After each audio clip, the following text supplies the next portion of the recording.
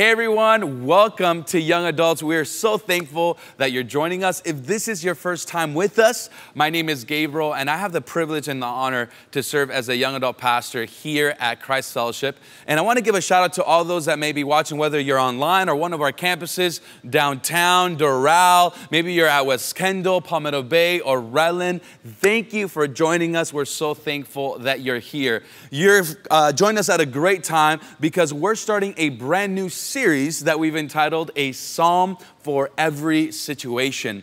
We as people, as young adults, we navigate through different seasons, emotions, and situations in our life, whether it may be fear, whether it may be a season of loneliness, or sometimes shame or guilt or anger, frustration. But we can go back to God's word and it can show us how to navigate through that situation according to his principles and commands. And so today I'm so excited. We're going to pick up and actually start in Psalm chapter 46. So if you're not standing, I'm going to ask that you stand at all of our campuses.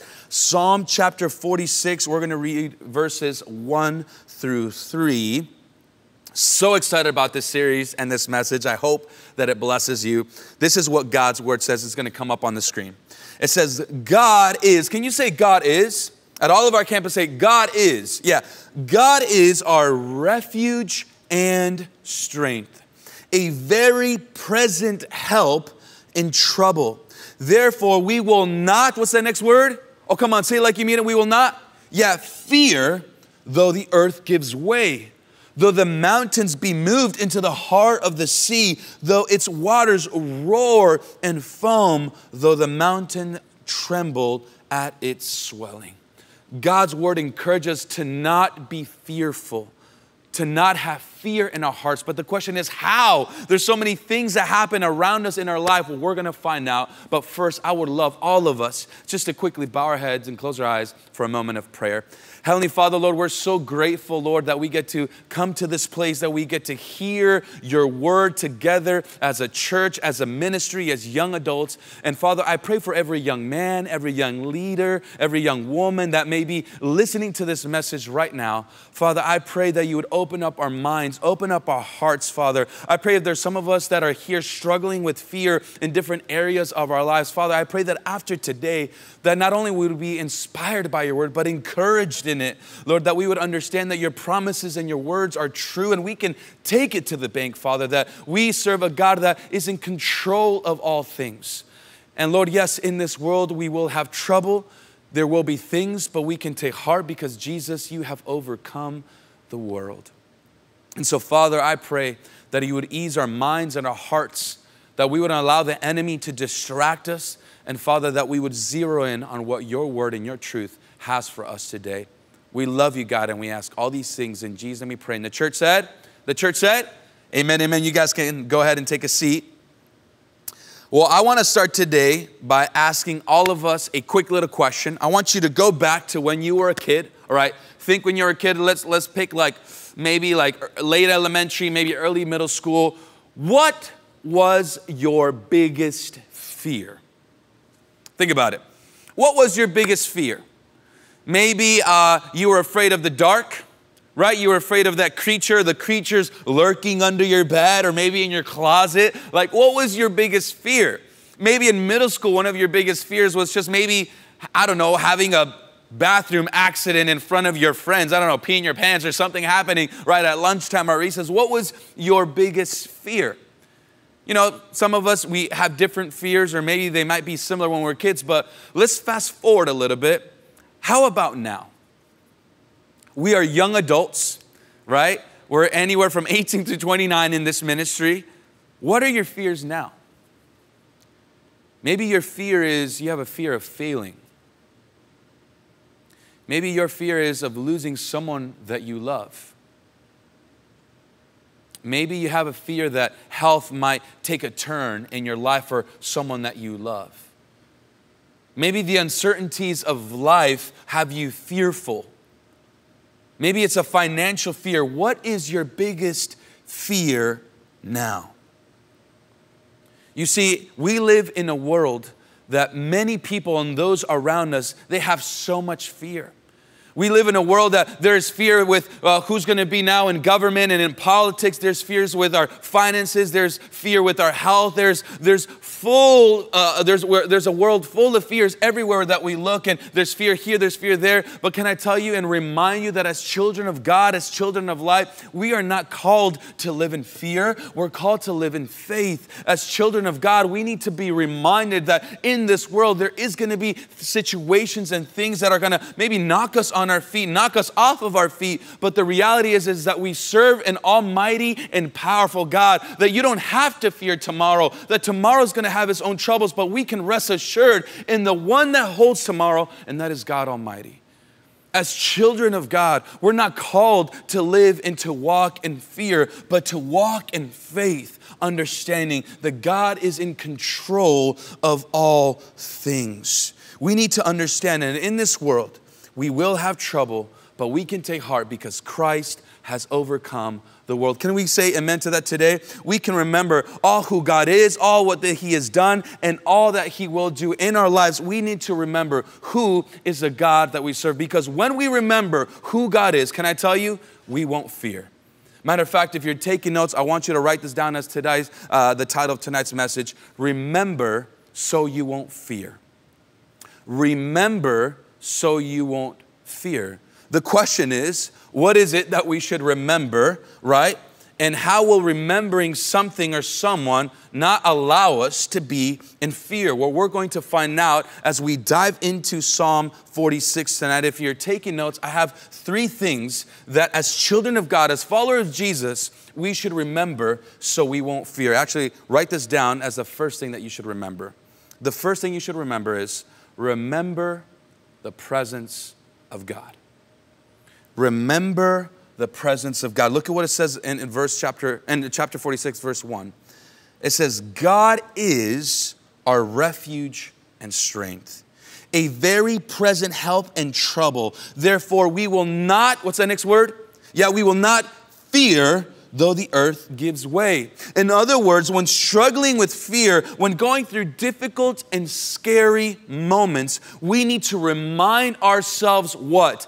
That God is near. That God is present. That God is with you. That He will never leave you nor forsake you. Anybody say amen to that today? Let me give you a little bit of context of what's going on in this passage, because scholars believe that King David is the writer here. And King David is actually navigating through a very difficult season in his life. And the first line of this psalm that the writer is reminding himself and wanting to remind us, God's people, is that God is our refuge and strength. And if you have your Bibles or you're taking notes, I want you to circle that word is, and I want you to underline refuge and strength. What the Bible, God's word is telling us is that God is refuge and God is strength. In other words, again, this is who God is. He is these things. He is refuge and He is strength. But how specifically in the context of this passage? You see, God Himself was a place of refuge for the nation of Israel. They were fugitives and they were running. And so God put them in this place and the cities around to protect them, to be refuge for them. God Himself was the nation of Israel's strength for His people. He was being strong for them, but also He was being strong in them. Did you guys get that? God alone was the psalmist and the people of Israel. God alone was their refuge and their strength. And here's what you have to understand, and I need to clarify. The Word of God says God is, not God and something else is. It's not God in finances, God in your relationship, God in the politics, God in this. No, God alone is our refuge and strength. Not God in our certainty about, things going on in work or things going on in school or in our career. God alone is our refuge and strength. And later on, what we can see is that God Himself was their help. And the reality is that God wasn't helping them from a distance. God was a very present help. Matter of fact, let's go back to the passage. It says again, God is our refuge and strength. And then one of my favorite parts is a very present help in trouble. a very present help in trouble. I want you to underline, circle, like put, I don't know, screenshot it, whatever you need to do. But I want you to circle there, very present help. Because what a beautiful imagery and understanding and just reminder that God is a present God. God is not a distant God. God is not a busy God. God is not a God so preoccupied with all the things going on in the world that He's not present in your life. In other words, I thank God that He is not like me. That I have all these things going on in my life, whether it's my family, ministry, or my little business on the side. And I'm like, oh my gosh, and I can't be present in all places. And so some things fall through the cracks, and some people don't feel heard or seen by me. Some people don't feel shepherded by me. And I fail people time and time again. But thanks be to God that He's not like you and like me. God is present. Right now, He's at Redland. Right now, He's at Doral. He's at downtown. He's at West Kendall. He's in Palmetto Bay. He's with you watching online. God is present right here, right now. And so next time, young man, young lady, that you start to feel fearful of the things going on in life, be reminded of God's presence in your life.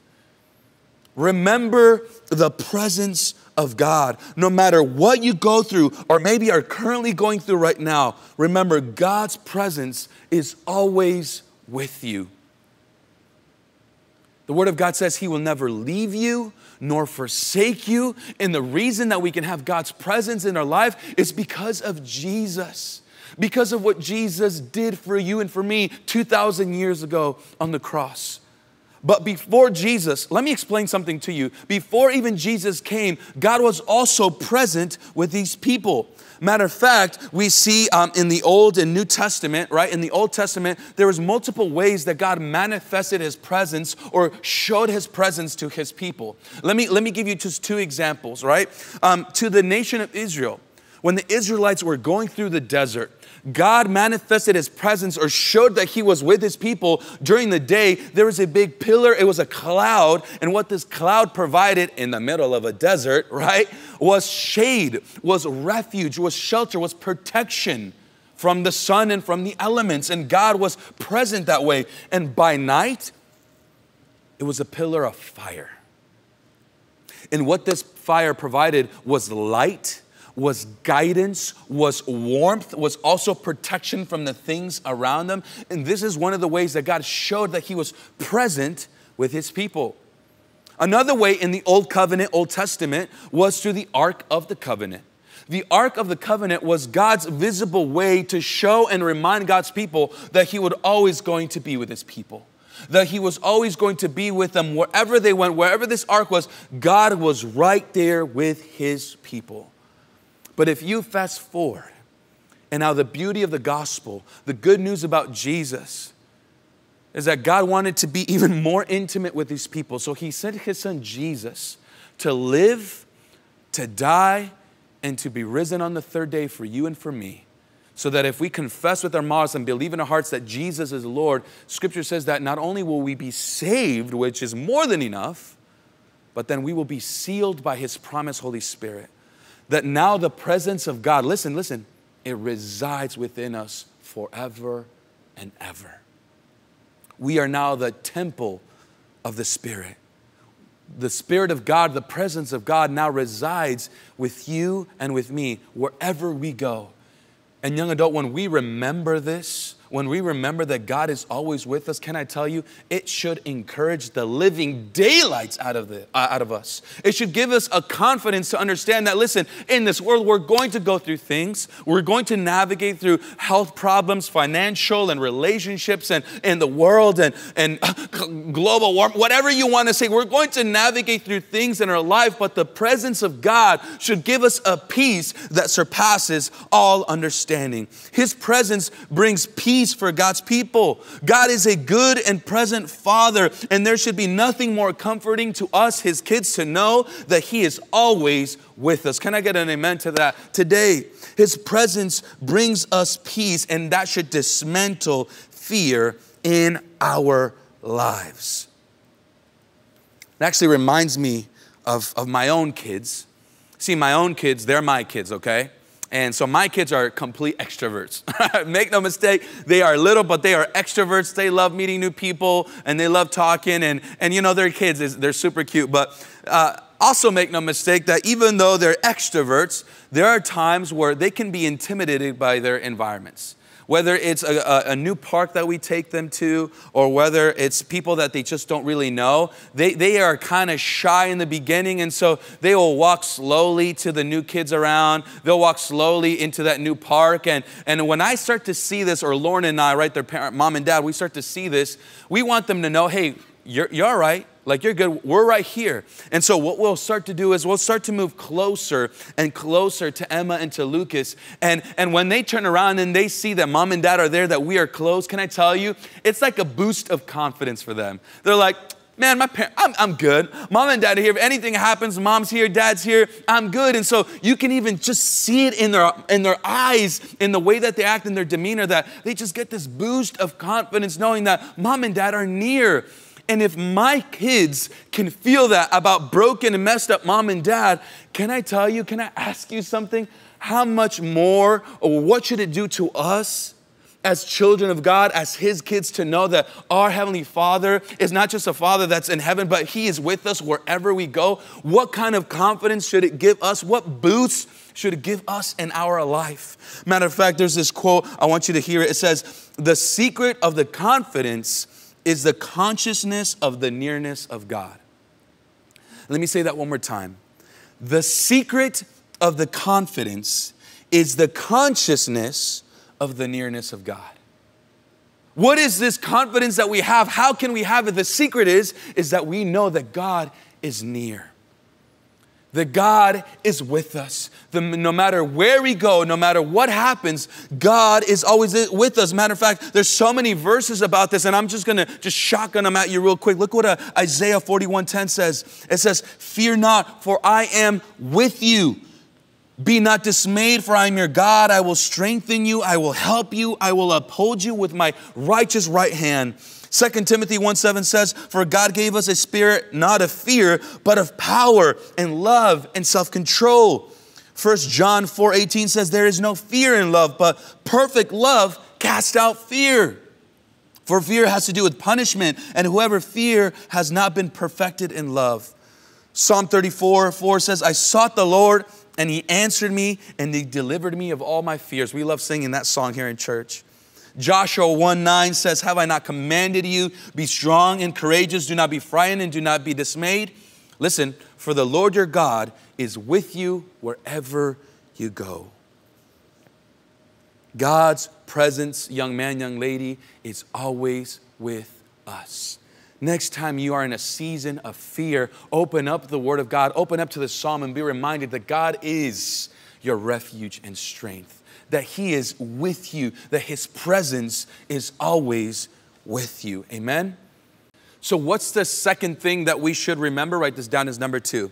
Remember the power and the provision of God. Remember the power and the provision of God. Let's go back to the passage in verse 4-7. It says, there is a river whose streams make glad the city of God, the holy habitation of the Most High. God is in the midst of her. She shall not be moved. God will help her with morning dawns. The nations rage, the kingdoms totter. He utters His voice, the earth melts. The Lord of hosts is with us. The God of Jacob is your fortress. Wow. God's word speaks for itself, but let's break it down a little bit what's going on in this moment, because the psalmist David has pictured this abundant and constant provision of a river for Jerusalem. But what you have to understand, this is significant because Jerusalem doesn't have a river like this. It only has a couple of streams. And so what is this huge river that provides all these things for the city? The prophets, what they did is that they anticipated the day where the mighty river would flow through the temple itself. And you can see it in Ezekiel chapter 47. But what they were looking at was the future of what God would do for the nation of Israel. And so what the psalmist is doing here, he is remembering that God's power. He's remembering His provision. And when he remembers what God has done in the past, can I tell you, it is confidence for the future. When you look at God's people and their story, so many times in Scripture, especially in the book of Judges, people would fall or they would turn to sin or to pagan worship and idols because they would forget who God is and what He had done. God would deliver them, they would live for the Lord, and then they started to live for themselves, and they would go into sin, then they would be captive, and then it was just this crazy sin cycle in their life. But I love it when you remember God's power and you remember God's provision, can I tell you, it begins to dismantle fear in your life. And that's why He is saying, there is a river whose streams make glad the city of God. This is something that should encourage you, that God will always provide for you, that you shouldn't fear about is there going to be food on my table? What's going to happen? I'm not saying be lazy and, start to not quit your job because God's going to provide. No, we believe in God's sovereignty, but we also believe in our responsibility, all right? We believe that God is sovereign and He will provide and His power, but we also have responsibility. But what this means is that we don't worry about tomorrow. How are we going to pay for this? How are we going to make it? God always comes through for His children, one way or another. And I'm here to kind of remove a misconception for your life. A lot of people say, or I've heard people say, I've never skipped a meal in my life. That's not been the case for me. Growing up and even when I remember I was living by myself as a young adult, there are times where it was ramen and noodles, right? Ramen noodles, or there was time where it was nothing. It was a cup of water. But God always provided for me. God always provided for me. God took care of His kid. And God will take care of you. If you just, for one moment, think back. Think to how God has provided for your life. Think for that job, that conversation, that relationship. Think how God has provided for you physically, spiritually, emotionally, mentally. Man, it should give you confidence for the future.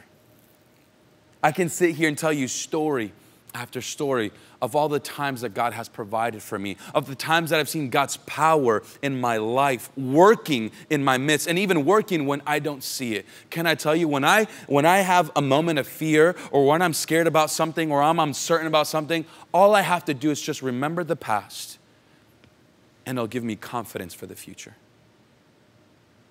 So maybe you're here today and you're thinking of a moment or you're going through a situation in your life where you're like, Lord, I don't see any rivers here. I just see little itty bitty streams and I don't see this. And so can I tell you, even though you don't see it, God is working and doing something in your life. Take your eyes off of the size of the waves in your life and put your eyes back on the one that created the ocean to begin with. Take your eyes of what is right in front of you and put your eyes back on the author and the perfecter of your faith.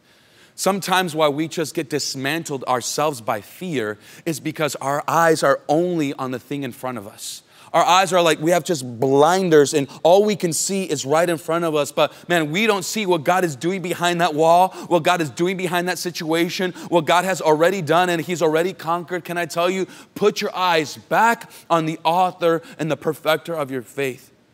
Be reminded of God's power and provision in your life. And when you do this, can I tell you, it will dismantle fear in your life. So number one, remember that God is always with you, that He's near. Remember the presence of God in your life. Second, remember God's power and provision in your life. And third, write this down as number three, remember the providence of God in your life. Remember the providence of God in your life. Let's go to verse 8 through 11. Look what it says and we'll finish here. It says, come, behold the works of the Lord, how He has brought desolations on the earth. He makes war cease to the end of the earth. He breaks the bow and shatters the spear. He burns the chariots with fire. And verse 10, be still and know that I am God. I will be exalted among the nations. I will be exalted in the earth. The Lord of hosts is with us. The God of Jacob is our fortress. Can we make some noise for God's word? Oh my gosh, I get goosebumps, I get fired up. And what this is teaching us is that even though there's all these things happening in life, we can have peace and faith and not fear because God is completely and utterly in control. He is the one that holds not only the stars in the universe, but He also has you in the palm of His hand. And Scripture says, who can take you or snatch you from His hand? No one or nothing. And so when we remember the providence of God in our lives, we can have peace. We can know that He is with us. When we remember the power in His provision, man, can I tell you, it will dismantle fear in our lives, and we can be still and know that He is God. But I know when I say the word providence, maybe you've heard it before, but maybe it's never broken down. I want to read to you a definition of what is God's divine providence. And so let me read just word for word what I got from here, all right? The divine providence is the governance of God by which He, with wisdom and love, cares for and directs all things in the universe. The doctrine of divine providence asserts that God is in complete control of some things, just your things? No, all things. He is sovereign over the universe as a whole, over the physical world, the affairs of the nations, human destiny, human success and failures, and the protection of His people. This doctrine stands in direct opposition to the idea that the universe is governed by chance or by fate. One of my favorite things to correct people in the most loving and kind way is when they say, all right, good luck. Oh man, by chance. I always love saying, no. I don't believe in chance or luck. I believe in God's providence and sovereignty over my life. And when you start to think and remember how God has sustained you in the past and every season of your life, man, can I tell you, it'll make that situation, that fearful situation in your life, just look that little bit smaller, just a little bit smaller. So what I want to encourage all of God's people at all of our campuses or those watching online is that when you remember God's presence in your life, when you remember His power and His provision in your life, and when you remember His providence, that He is in control of your life, can I tell you, remembering these things will dismantle fear in your life. In this world, you will have trouble. Jesus said this. There's going to be difficulties. There's going to be storms. In the day that we live in today, when you look at the world around us, when you look at the government, when you look at the social climate, when you look at climate change and all this stuff, can I tell you, it's going to get worse. Child of God, know and understand. Some of you don't understand what I'm saying, so you need to get your nose in the Word of God. You need to understand, it's going to get worse. In this world, we're going to have trouble. There's going to be suffering. There's going to be persecution. But can I tell you, we can take heart because Jesus has overcome the world. We know the outcome. Even if the diagnosis is cancer, even if the diagnosis is we're broke, even if the diagnosis is XYZ, we can take heart and have courage because Jesus has overcome it all. Because whether in this life or in the next, when we are face to face with God, when we can be reminded of His faithfulness, but can I tell you, all tears will be wiped away. There will be no pain. There will be no sorrow. There will be no health critical conditions. We will be in glory with our Lord and co-heirs with Christ. Can I tell you, we don't have anything to fear. Be encouraged, young adult. Be encouraged, leader, child of God. Remember that God is always with you. Remember His power, His provision, and that He is in control. When you remember these things, you will not fear. Dismantle fear in your life. Walk in faith knowing that God holds you and the universe. Amen? I pray that you are encouraged by this. I pray that not only are you encouraged by this, but that you can use the Word of God, Psalm 46, to be reminded of this encouragement, but also to encourage someone else. Maybe it's somebody in your family.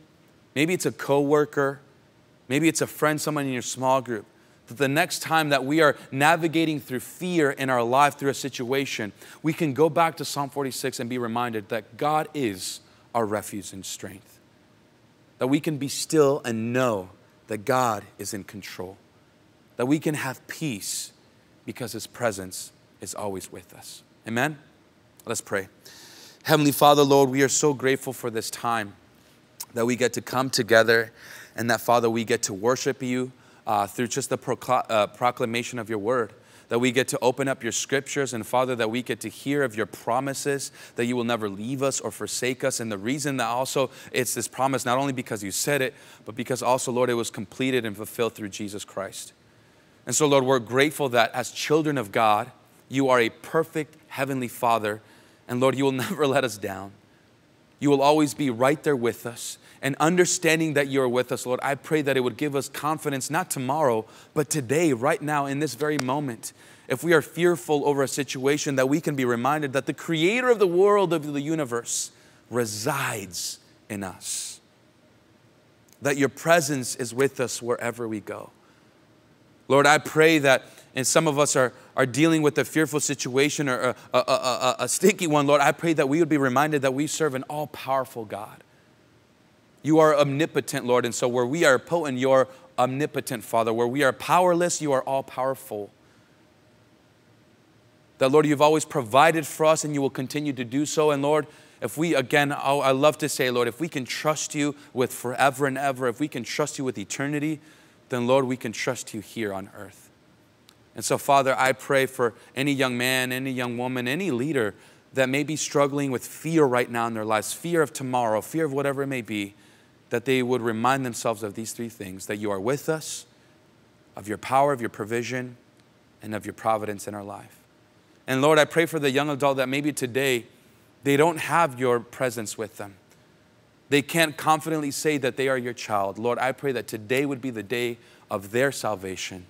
That today that they would confess that they are a sinner, that they have fallen short of the glory of God, and that they need a Savior. And the Savior is not doing good things, good works, is not giving money to the church, is not serving. Lord, the only thing, the only one that can save us is trusting Christ Jesus as Lord and Savior of our life. So, Father, I pray that today that someone would be praying that right now in their hearts, that they would be trusting, that they would be confessing their sins to you and crying out to you and saying, I believe who you are, Jesus. Lord, we thank you for this time. Lord, we thank you that you are with us. And we thank you, Lord, that we can live in faith because of who you are. We love you, Lord, and we ask all these things in Jesus' name we pray. And the church said, amen, amen. Well, hey, young adults, we're so grateful for you.